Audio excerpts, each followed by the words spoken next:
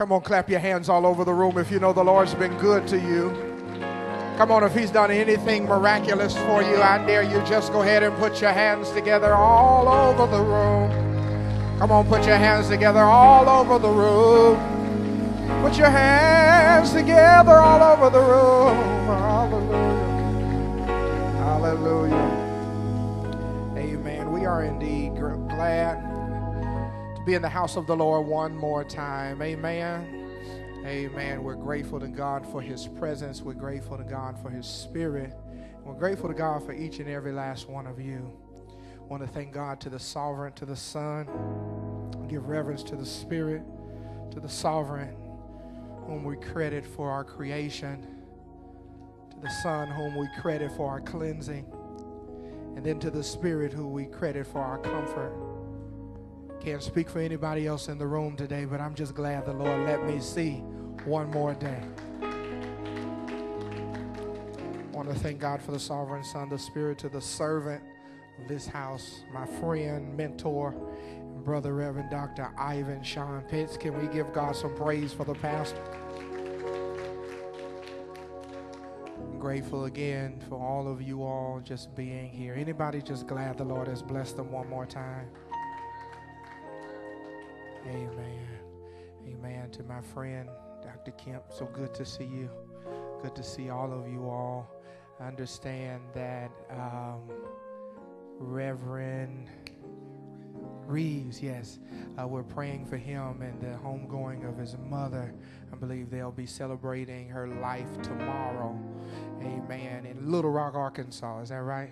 All right. I'm doing all right. I'm batting 1,000. Amen. Are you guys are celebrating Men's Day here as well? Is that right? No? Somewhat? All right. Don't worry about it. Anyway, we're just happy to be here one more time. There's a word from the Lord today found in the book of Habakkuk. Habakkuk chapter 3. Habakkuk chapter 3. Habakkuk chapter 3.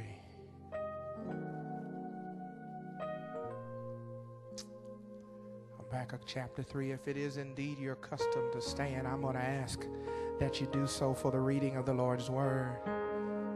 If this was court and the judge would walk in, everybody would stand up.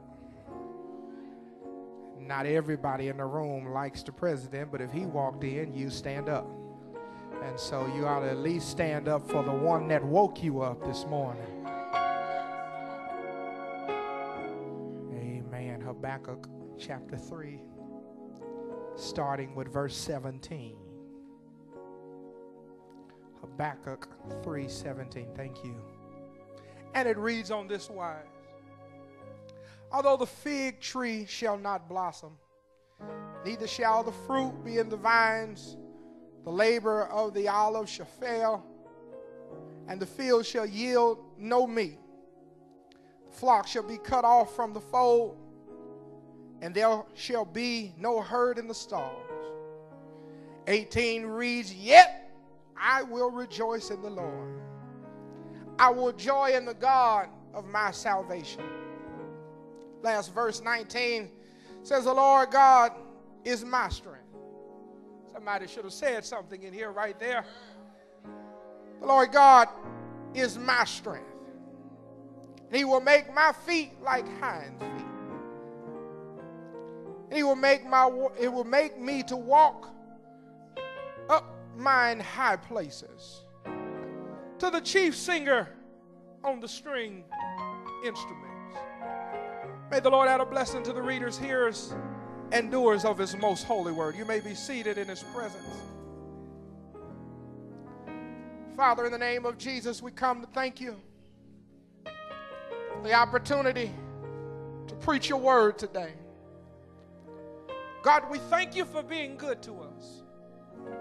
We thank you because we recognize that every good and perfect thing, God, it comes from you. God, we thank you afresh because we realize that if it had not been you on our side, we don't know where we'd be today. And so for that, God, we give your name the praise. God, we ask now that you hide me behind Christ and the cross. Let them not see DeAndre, God. Let them see the divine. God, make my tongue as a ready writing pen. The words of my mouth and the meditations of my heart be acceptable in your sight, O Lord, my strength and my very Redeemer. We'll be careful, cognate, and considerate, giving your name the glory, giving your name the honor, giving your name the glory, giving your name the honor, giving your name the glory, giving your name the honor. Your Son Jesus' name. Thank God and amen. Amen. We want to give God praise for my church that's back home. I currently pastor a church. I pastor a church in a little city called Connersville, Indiana. The Mount Zion Missionary Baptist Church. We thank God for them. Ask that you all continue to pray for us as we do God's will. Amen. Amen. Just for a few fleeting moments, I want to talk from the thought of perpetual praise. Talk from the thought of perpetual praise. Brothers and sisters, it's a true fact. As believers, oftentimes, we suffer from what I like to call spiritual amnesia. We suffer and struggle, Dr. Kemp, for being able to really remember everything that God has done. We tend to oftentimes think it can just be put on the back burner. Why do you say that, preacher? Thank you for asking. I say that because when you come to the house of the Lord, oftentimes you have to be pumped, pushed, and primed to praise the name of the Lord. There's just something about whenever you realize God has done something for you, something ought to ignite on the inside. Say amen, and I'll hurry up and get out your way, I promise. The real reality to where we are is we tend to forget that where we are, God brought us. What you are, He made you. Thanks be unto God, where you're going, He's going to take you. But we seem to have spiritual amnesia. We forget that it's by the grace of God that you're living. It's by the grace of God that you may not have all the money that your heart wants, but you got enough to survive. It's by the grace of God that you don't have what you really deserve. That's the reason why it's hard for me, brother, to understand why, as believers, we don't have a perpetual praise. Nobody should have to stand up, tell you clap your hands. Nobody should have to tell you wave your hands. If you're happy and you know it, clap your hands, stomp your feet, turn in circles, roll on the ground. Because the fact that you're alive this morning, there, somebody got it. I knew it was going to take a minute, but the fact that you're alive this morning is enough for you to at least clap your hands. I don't want you to see what happens. What happens is we get so bougie. We get so sophisticated. We go to school, we get a couple of letters of academia behind our name. And we have the litigated gall to think it doesn't take all of that. I don't have to do that. I know who God is. Yeah, good. You have to understand that when you're in a hard situation, it's not about what you know, it's about what you do. You don't believe me? Come here, blind Bartimaeus, sitting by the wayside. He didn't see Jesus, he heard about it. Good God from Zion. He heard He was there. Don't do it, Sister Kip. You know you can push me. Don't do it. He heard. He heard that He was in the hood. And He was sitting over by the wayside, and the scriptures declare that the people around Him tried to tell Him to shut up. I didn't make it up. It's in the Bible. They told him, hush. But blind Bartimaeus heard Jesus was there. And he knew what he needed to do to get what he came for. I question the church in the 21st century because struggles and times are harder now than they ever been. When you come to church and you sit looking like you've been sucking on lemons, sit with your arms crossed, you don't open up your mouth and say thank you not one time in the whole service. But you expect God to move. Even a baby knows what to do to get your attention. You don't believe me? Get a baby. Let the baby be hungry. Let the baby be wet. Let the baby want to be held and cuddled. I wish y'all get this thing. The baby begins to cry. And guess what? Thank you, Lord, you did it. If the baby lays there and doesn't say anything, you'll think something's wrong with the baby. Woo! I wish y'all get it. So the baby literally cries. And then when the baby cries, you pick the baby up. You hold the baby.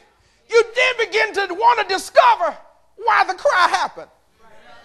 Oh my God.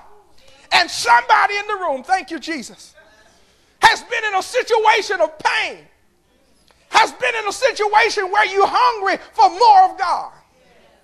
You've been wet behind the tears that you've cried. And you're wondering, God, what is it I have to do for you to hold me in your arms?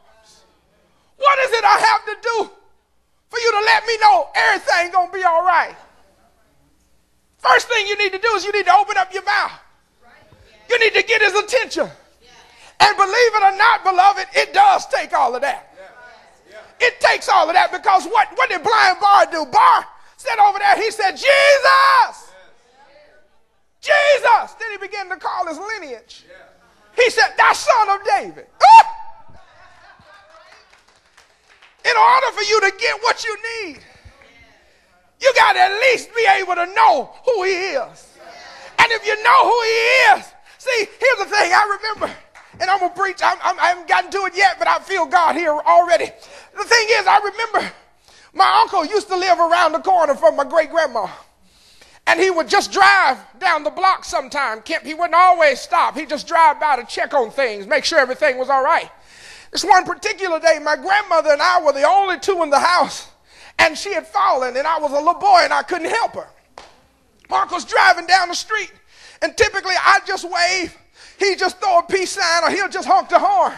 But this particular time, I was in need.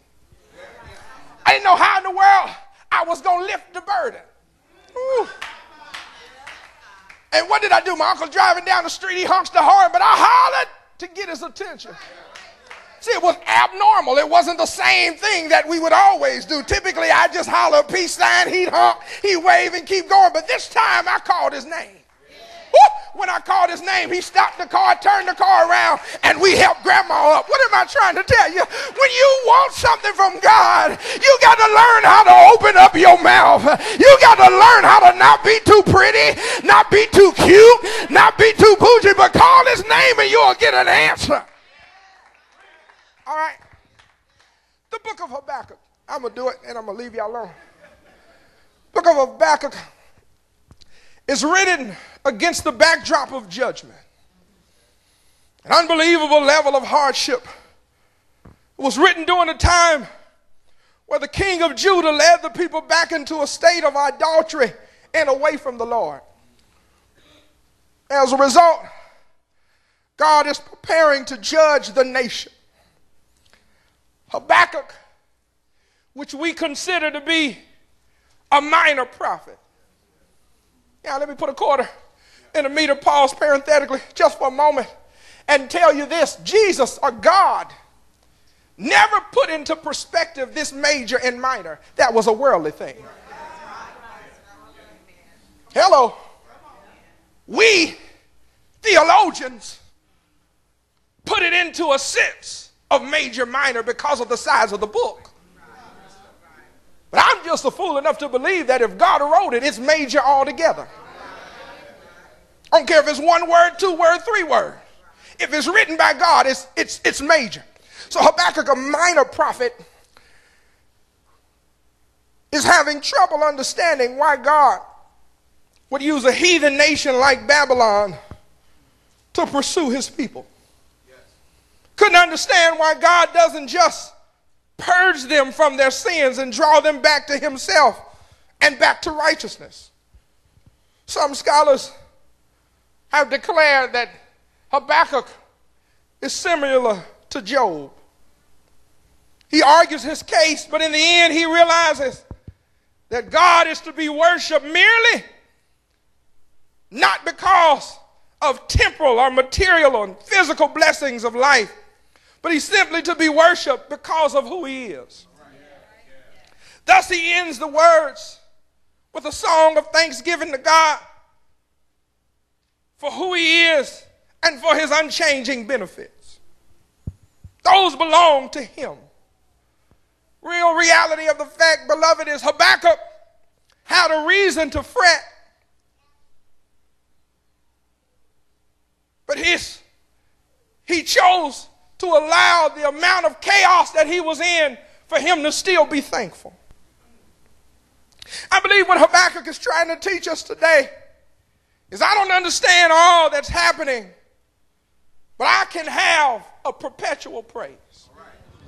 I don't understand what's going on. I don't understand why my money is funny, my change is strange, and my honey is tripping. But I'm going to have a perpetual praise. What does the word perpetual mean, preacher? Thank you. Thank you for asking. It's an adjective, meaning never ending or changing. Synonyms are everlasting, eternal, long-lasting, constant, permanent, occurring repeatedly. Are y'all here? So frequently as to seem endless and uninterrupted. Are y'all in the house this morning? The synonym meaning eternal, ceaseless, relentless, non-stop, meaning it's valid at all times. Your praise is valid at all times. You don't have an expiration date on your praise. You don't have, they say, praise God now for the next 30 seconds. When the 30 seconds are up, you don't have to stop. Because real praise happens outside of these four walls. See, a true praise doesn't take anybody else to tell you on your mark, get set, go. No, you don't need that. My grandmama used to say it like this: when I think of the goodness of Jesus. Y'all not in the house today, that's cool. When I think of the goodness of Jesus, see, it don't take much for somebody that really has a story. See, when you think, you ought to thank. Say it again. When you think, you ought to thank. When I think of how good he's been, all I can do is just say, thank you, Lord. When I think of all that he's given me that I know I really don't deserve, all I can say is, thank you, Lord. When I realize that I've got a cattle on 1,000, he's got a cattle on 1,000, I just say, thank you, Lord. When you think, you ought to thank. First thing we'll do when I'm moving, first thing we understand or we realize is that his sovereignty never changes. His sovereignty never changes. Truth of the matter is that situations change. Circumstances change. People change. Say it again. People change. Quick, fast, in a hurry. People change. Matter of fact, I think the OJs called them backstabbers. Said they smile in your face. Talk to me, OJ lovers, all the time trying to take your place. Matter of fact, then we call two-face. Okay, I'm just trying to make sure y'all in the house. Circumstances change, people change. But God's sovereignty never changes. I may not be able to rejoice in my situation, but I can always rely on the Savior. I may not understand my mess, but I really understand who the master is. Verse 18a starts off with the Lord.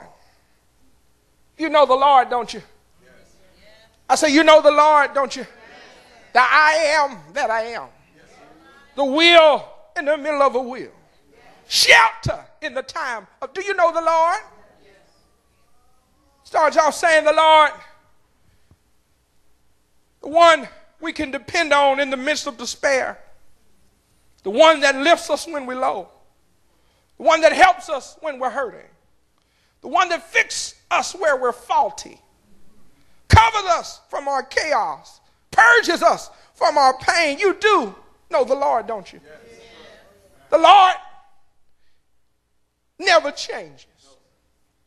As a matter of fact, I believe he has a perfect attendance record. When I was lonely, didn't know which way to turn, present, he was there. My heart was broken, felt all alone, present, he was there. I was going through a divorce and I didn't know which way to turn, present, he was there. I wish y'all be real for a minute. Don't just look at me like I'm the only one that's ever been there. Late in the midnight hour when I thought about committing homicide, he was there. Somebody in the room may have even contemplated suicide. He was there. His sovereignty never changes. Never got to worry about God flaking out on you.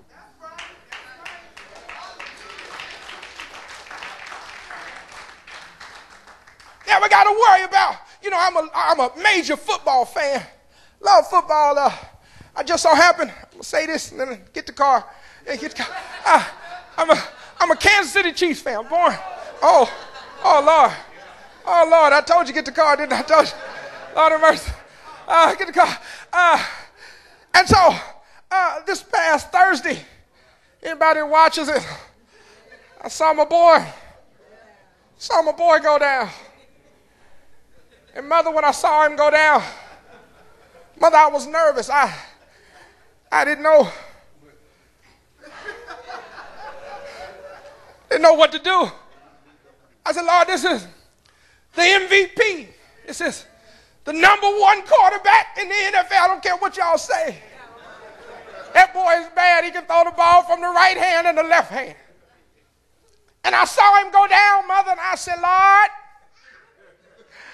I've been talking all this smack. I know you got a bigger plan. No, I'm serious. But no, so I saw him go down and I was nervous.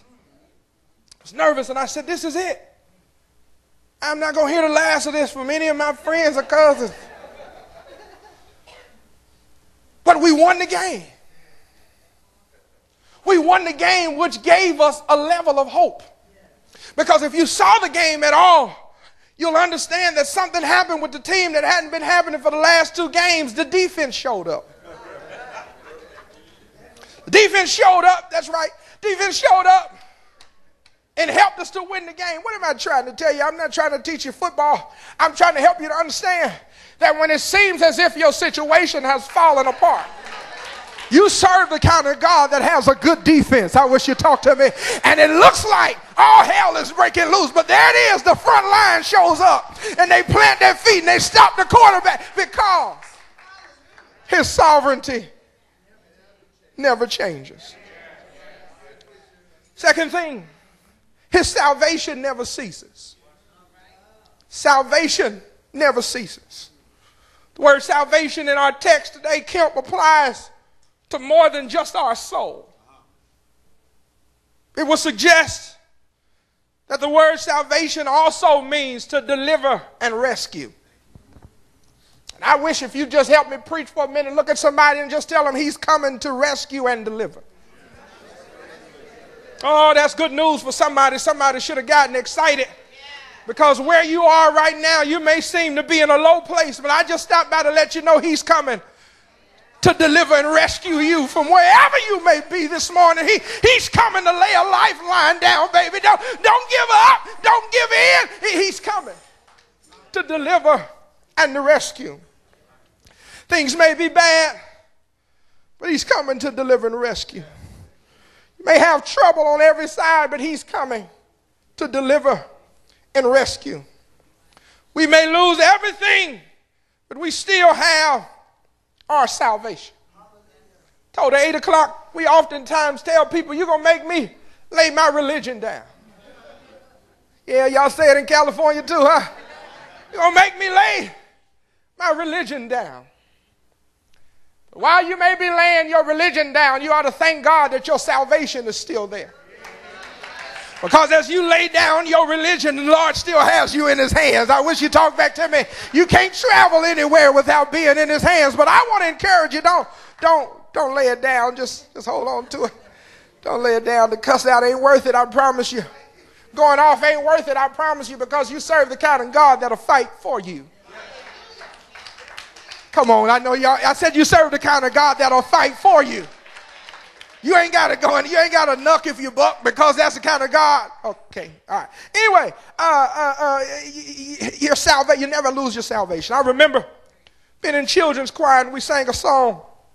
You can have the whole wide world, but I'll take Jesus for mine. What does that mean, preacher? Thank you. Thank you for asking again. What it literally means is you can have everything else, but because I have Jesus, matter of fact, scriptures declare I'm already victorious. Yeah, my God, today, because you got Jesus, you already are victorious. That's why I don't understand why y'all get so, or why we get so defeated. Why we get so defeated. The Bible already told us that no weapon formed against you shall be able to prosper. But what you miss in the text, see, that's what's wrong. We don't read. We don't understand. We need to learn how to read, not just skim. See, we shout, no weapon formed against me gonna prosper. Did you hear that the weapon will be formed? Rewind, I'll do it again. I said, did you hear that the weapon will be formed? Whatever is going on around you, your weapons are around you. But God's got an edge of protection all around you. And you know, I'm a big Marvel guy. I love Marvel movies. And there was a movie, I don't remember which one of them it was, but they had the weapons pulled on them. Oh, no, that was X-Men. I'm sorry. It was X-Men. And the weapons came. And Magneto, that's Marvel too. Thank you, brother. I knew somebody helped me out. And Magneto came out while they had the weapons. And while they had them drawn, all he did was just lift his hand. Everybody with a weapon, the weapons came out. You know, I'm kind of crazy with the way I see things. And God told me right then, that's how I'm doing you. He said, the weapon may be formed and it may even be pointed your way. But when I come, I'm just going to lift my hands and the weapons. I wish y'all get this thing. You got to understand that God has a way of working, that even though the weapon is formed, it won't prosper. I wish somebody would understand what's going on. See, I ain't tripping on what's going on around me, because I know it's going to happen. But do all you want, because it ain't going to prosper. All right, we're moving. Y'all going to make me work hard, and I got to go preach again. Lord have mercy.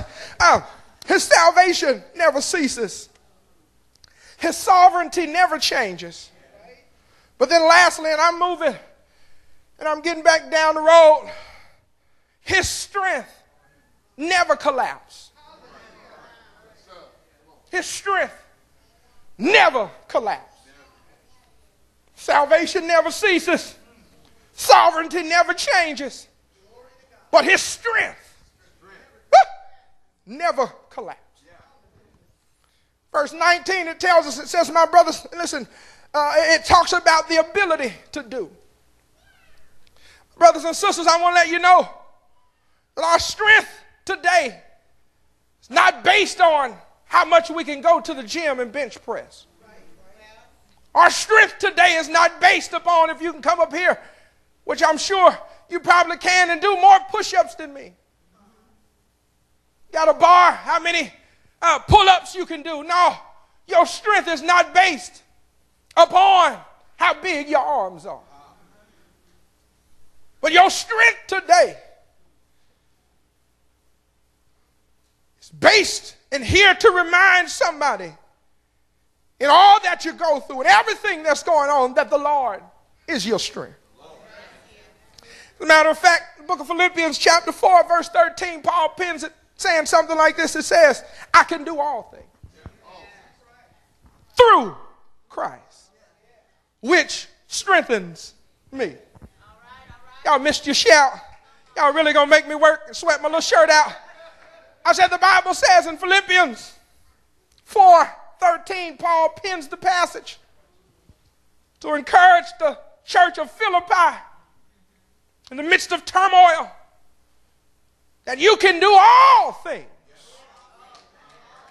through Christ that's giving you the strength. You know what I don't understand? See, when I was a little boy, I used to watch Popeye the Sailor Man. See, Popeye was merely a little feeble man who really couldn't do much. Didn't have the ability to overcome, win a battle. As a matter of fact, the way the cartoon writes it, and it's a sermon all by itself, that Popeye would first get beat up. Popeye would first be beat up, be placed in a situation where he didn't understand what the next move would be. Popeye would be in a place where he didn't know how in the world he was going to survive. He'd have a black eye and he'd have a broken rib, but then Popeye would go to his source. Oh my God, Popeye would then break open a can of spinach. Then out of nowhere, Popeye's arms would get real big. Then after his arms would get real big, he had enough courage in his heart to know that he could defeat the opponent. Well, brothers and sisters, I stopped by to encourage your hearts down here at the second location for Second Baptist Church to let you know that you don't need any spinach in order for you to defeat the enemy. You don't have to rely on a little can of spinach. All you got to do is learn how to lean and depend on the Lord, because the Bible declares that the Lord is your strength. I wish you'd talk back to me. And because you've got Jesus, you can win every battle. You can overcome every situation. I wish I had about 5 of y'all in the room this morning that would declare, I can overcome what I'm going through. I got the strength to make it. Why? Because I got Jesus. Got Jesus, and he's the one that strengthens me. Matter of fact, when you're unable to stand, he sustains you. When you can't go on, he guides you. When you're in a deep valley, he detours you to higher ground. I believe, Lord, what Habukkak is trying to tell us is that God, oh Lord, he's enabling us to rise above our circumstances, and that God will give us the strength to stand above the battle. I'm glad to know today that God, he's still my Prince of Peace. I'm glad to know the day that the Lord is fighting battles for me. Have I got a witness here? I'm glad to know today that God is still working it out. And because he's working it out, I have a perpetual praise. Can't nothing stop me now. I'm on the move. Can't nothing stop me now. There's higher ground. I wish I had somebody in the room today that knows God, he's getting ready to turn your situation around. I said, God, he's getting ready to turn your doubts into shouts. I said, God, he's getting ready to blow your mind. Can I just tell you this? Eyes haven't seen, ears haven't heard, nor has it entered into the hearts of man what God has for you. Don't you worry. Don't you give in, because God, he's getting ready to turn your situation around. And I wish somebody in the room had a perpetual praise. I wish somebody in the room said, I don't care what it looks like. I'm going to praise him. I'm going to bless him. I'm going to lift him up, because his word said, if I be lifted up, I'll draw all men unto me. Come on and lift him. Come on and lift him. Come on and lift him. Lift him higher. Lift him higher. Can I tell you why he needs to be lifted? It was one Friday. They marched him up Golgotha's hill, and they put a nail in his right hand. They put a nail in his left hand. They put him up there on that cross, y'all, and they put nails in his feet. Have I got a witness here? When he was up there, he hung his head in the locks of his shoulders. They put a crown of thorns upon his head. They pierced him in the side, and he died. Didn't he die? Didn't he? Didn't he? Didn't he die? But early Sunday morning, he rose with all power in his hands. Are you glad he got up? Are you glad he got up?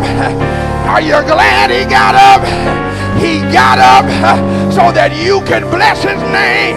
He got up so that you can praise his name. Somebody give him the praise in here.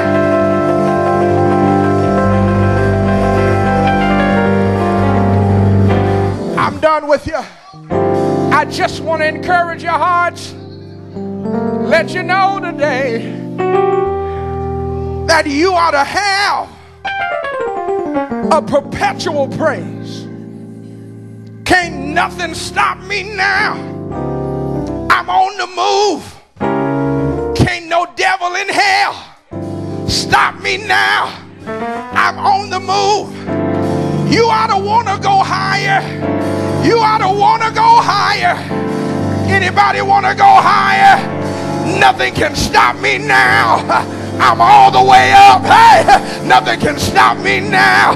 I'm all the way up. Are you all the way up? Amen. Amen. I'm done. Got to hurry back. Got to hurry back. But listen, beloved, God wants a perpetual praise from you. God wants a praise that you won't just limit to what he does for you. You don't just praise him for the car, the crib, and the clothes. But you praise him because you're in expectation for what's coming next. Lord, I don't know what it is. It may be a storm. But I'm going to thank you right now. I'm going to praise you right now. Because I got you, I know I'm going to already win. So I'm leaving after this. Let me just confuse the enemy real quick. Songwriters have us believing things sometimes. You got to be careful what you sing, beloved. Got to be careful the songs. It may even be church songs that you sing that aren't theologically sound. It's a song that says, what the devil meant for evil, God turned it for my good. That's not what the Bible says. The Bible says what the devil meant for evil, God worked it for my good. Oh, y'all missing it.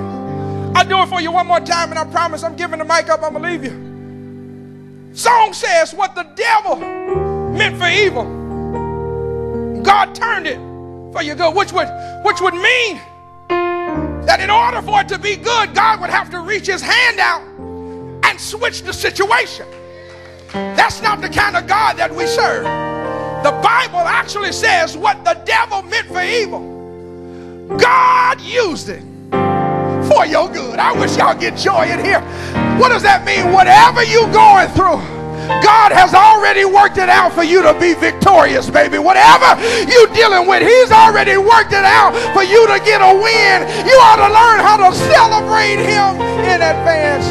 Blessings of the Lord be upon you.